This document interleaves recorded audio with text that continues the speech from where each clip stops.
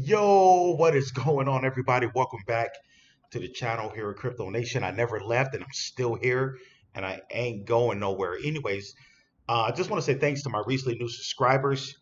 Hey, if you're new here to the channel, don't forget to subscribe, hit the like button for post notifications. Anyways, let's get right on to it. All right, let's get started here. Let's see what's going on with Bitcoin. All right, before the main event. All right, we got 115,000 Bitcoin. Ethereum, we got it at 4,656. We got XRP at 309. And we got, let me see, what's going on with Solana? Okay, we got Solana at two.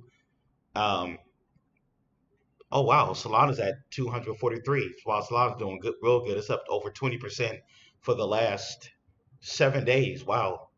Yeah, Solana is look like it's doing very well. We got XRP at 309. So yeah, all season is definitely here. Okay, we got the fear and greed. Fear and greed is back up to 52, and we got the total market cap at four. We're back over 4 trillion. So we're looking good, man. Back over 4 trillion for the whole cryptocurrency market. But anyways, like I said, if you're new to the channel, don't forget to subscribe, hit the like button for post notifications. So I wanted to do this update on XR on Sora, how it's using the Hyperledger technology and how this is kind of a game changer. And Hyperledger is for DeFi. This is I'll guess I'll say it's like a game changer. It's a technology that's needed. But anyways, take a look at the price first. We got the market cap back over 100,000 market cap. We're at 108,000 market cap. Liquidity, we got the liquidity just over 3,000 liquidity. Of course, we got to get the liquidity back in here. We're going to see what's going to happen with this project over the next few months between now and 2026. Anything can happen. We can have, like I said, big whales come in.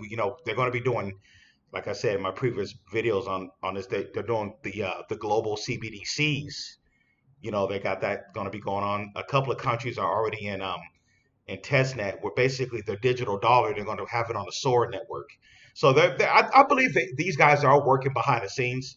And like I said in my last update, sometimes what's going on with the actual project, it doesn't really correlate what's going on with the price and tokenomics. Obviously, we all know it. The tokenomics and price is horrible, but at the end of the day, it's dirt cheap. It's beyond dirt cheap. You can get trillions and centillions of tokens for super cheap right now. So we do know they're burning coins. Coins get burned through with transactions and all that. Like I said, Sora, they got their own wallet. I downloaded their wallet. They got their wallet. They have their own debit card. So yeah, you don't see too many scam projects coming out with their own debit card and wallets and all that kind of stuff. You know, um, but I guess a lot of people, the tokenomics and the price, a lot of people associated that with scam. Because of course the liquidity is going to be very low. Look at the price. We're at 17 zeros. For crying out loud. We're at 17 zeros. But anyways, uh, let's look at the low here. We're at. Let me see here. It shows the max at 16 zeros 56. I'm trying to think, is this the 1 month chart? Let me see here. Let's take a look at the 1 month, the monthly. Okay, taking a look at the 1 month. We went all the way down to look. Okay, I'm looking at the 1 month round. Okay, here on Dex tolls. Okay, we went all the way down to 17 zeros 33 was our new low. Okay, 17 zeros 33, and then our high was 16 zeros 60 or 6009. So yeah, looking at that 1 month chart, we came all the way down from 16 zeros all the way down to 17 zeros 33. So yeah, but we did bounce off that resistance. It looked like you can see where it bounced. Right now we're sitting at 17 zeros 65. We went up to 68. It looked like, but we kind of retraced. But I'm definitely taking advantage of this. The fact that we went all the way down to 17 zeros, I'm going to be picking up some more XR. Just because. Um, so yeah, the global, you know, what they're going to be doing with global, finance is totally decentralized, and the whole thing with the very interesting. The fact that this was back in 2021, this project was at over $900 a coin, then people be like, what the hell happened? How did it go from $900 a coin all the way down there? Even I wonder, like, what was going on? What happened? But a lot of cryptos, there's a lot of cryptos who went down pretty bad, like Zen crypto, XCN crypto. But this one, I'll say that, like I said before, this coin is the most oversold crypto in history. And this is going to be uh, definitely, I believe this is an opportunity of a lifetime. To turn just a little bit of money into like a lot of money. But anyways, let's see here. Holders 25. We're at 25,000 holders, man. We're looking good. 25,000 holders. Obviously, the liquidity is going to eventually go up over time. Like I said, it's going to be very interesting to see what's going to happen in 2026 with XR. But anyways, I wanted to read over about the Hyperledger. Can't forget about that. That's the main event for this upload. Okay, talking about Hyperledger and how Sora they're using this technology and everything. And but anyways, it says here Sora and Hyperledger are distinct projects from different organizations, but they have a crucial connection through the company Soromitsu. Sora is a decentralized public blockchain and economic system, while Hyperledger is an open source enterprise um, blockchain project run by the Linux Foundation. Okay, so there we go. So Hyperledger is open source originally because people's familiar with Linux. Is Linux? If you've been under a rock, if you don't know what Linux is, Linux is it's an open source operating system. Make a long story short, that's what Linux is. Like you got the OS, the OS X, the Apple operating system. You got Windows, but Linux is an open source operating system. I'm quite sure most people know about or heard about Linux, people who somewhat tech savvy. But anyways, and it I guess the Hyperledger is also used as enterprise. So enterprise blockchain project run by the Linux Foundation. Soromitsu developed one of the core Hyperledger frameworks, Hyperledger Iroha, and also uses it as a foundation for the Sora platform. All right. Then it says Sora is a decentralized economic blockchain network focused on providing tools for decentralized applications, dApps, and building a supranational, supranational economy. All right. Key characteristics include tokenomics. Sora's native token XR is designed to be deflationary, with a portion of the token burned with every transaction. A token bonding curve algorithm governs the elastic supply of XR. Oh, then it says network. It is a blockchain that functions as a parachain with a Polkadot ecosystem. It can connect to other networks like Ethereum via bridges. All right, governance. The Sora network features a democratic on-chain governance system, the Sora Parliament, which allows token holders to vote on funding proposals for productive projects. Ecosystem. Okay, the project includes the PolkaSwap decentralized exchange DEX and is integrated into various projects such as central bank, um, digital currencies, CBDCs. There we go. Okay, that's what they're going to be doing. Like I said, they're going to be focusing on like developing countries or the countries that you'll probably consider like third world, but they want to have a level playing field where it can be fair and free, that way because this new global financial system, they don't want to get left behind.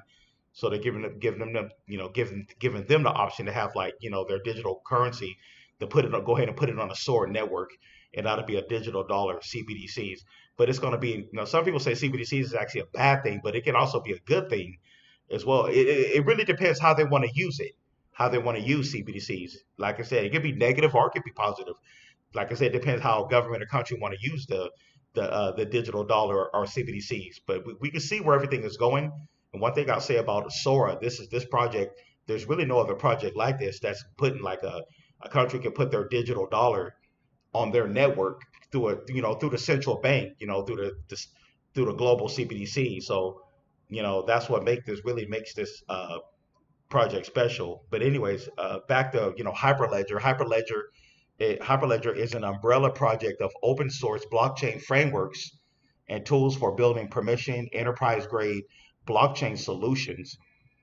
It is a global collaboration hosted by the Linux Foundation and includes projects like Fabric, Besu, Ahara. Unlike public blockchains, okay, Hyperledger projects are permissioned, meaning participants are known and have their identities authenticated. Authenticated. So yeah, so I guess that's the difference between a public blockchain and then so this one is more like permission. So I guess it's more like a private where they know who they are or who's going to be using it or whatever or something like that. But it's built off open source, from Linux. So and they're doing enterprise grade. So like enterprise, which means it's like institutions can get involved, and stuff like that. Doing all the the transactions and all that. But anyways, that's what's going on with that. A lot of more information on there. We can go ahead. Let's see here. It says, let me see here. Use case. Let's go over use case. All right. It is designed for businesses and organizations that require robust, secure, and highly uh, customizable distributed ledger technology (DLT) applications for specific business needs. Okay, then it says no native cryptocurrency. The Hyperledger project does not have its own cryptocurrency. The frameworks are designed to be token agnostic, through users can build networks with tokens if needed. So yeah, that's what they're using it for. It's not an actual crypto, but it's more of like a framework where where people can use it and build. And I guess if they're building their own projects or whatever, uh, something down the line. What they're saying here is through users can build networks with tokens if needed. Okay, then it says modularity. Its frameworks like Hyperledger, Fabric, and Hyperledger Ahara features a modular architecture with pluggable components for consensus mechanisms, identity management, and more. All right, then it says the connection, Saramechu and Hyperledger Ahara. Okay, I don't want this video, guys, to be too long. I hope I didn't bore you. I just want to put the information, but basically what Sora, this technology, what they're what they're doing. But yeah, I just want to really on this post, I just wanted to touch the key points of how X or Sora they're using, how they're connected and using Hyperledger, and this is possibly going to be the future of DeFi, different DeFi projects. I guess whoever wants to use that technology, you know, or whatever. But anyways, they talk more about Sora. Let me see. Shared roots. I'll read these last two small paragraphs and I'll wrap it up. But I hope everybody got the main point about Hyperledger and how Sora is using it. So it says shares roots. Originally created the distributed ledger platform Hyperledger Ahura, which is designed for identity and asset management and enterprise and public sector use cases. All right, this one is foundation for Sora. Sora's ecosystem, specifically the Sora V3 hub chain, is built on top of Hyperledger. Okay, so the V3 chain is going to be built. Okay, built on a Hyperledger. I talked about V3 in the version 3, and that's what they're building. I believe that's what they've been working on Sora, but their version 3. I've talked about in other videos. Okay, so I guess they're building on a Hyperledger. Okay, then it says that the strategic use of our Ahara allows the Sora network to connect public and permission blockchain networks and enables projects like CBDCs to leverage its infrastructure. All right, guys. So yeah, that's uh, it. What I'm talking about, the Hyperledger, the Sora and Hyperledger. Um, so yeah, this is what they're doing. Like I said, I believe this is kind of a game changer as well. Like I said, Sora is one of the only few projects that's that's doing this. But anyways, uh, I hope this video is useful. Thanks everybody for tuning in. Also, the link is going to be at the bottom left. If anybody like to come on over, come join the Patreon. Get on over there, man. I got more low cap gems over there. About a month ago, a month and a half ago, I just covered a new low cap gem nobody's covering. And I was on their X the other day. I was on their X just reading the information, man. This coin, a couple of my Patreon members, I believe, got in this project as well. And I'm holding a pretty nice position on it. It's super cheap. The market cap is really low. And I don't think I'll save this coin. It's at right now, I think it's still at around 8 zeros, but it's definitely going to lose a zero soon. Very low market cap.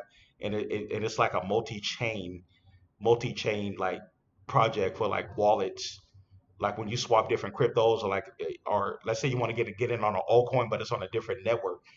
Chain is making it easy, where it's compatible with with multiple different blockchains.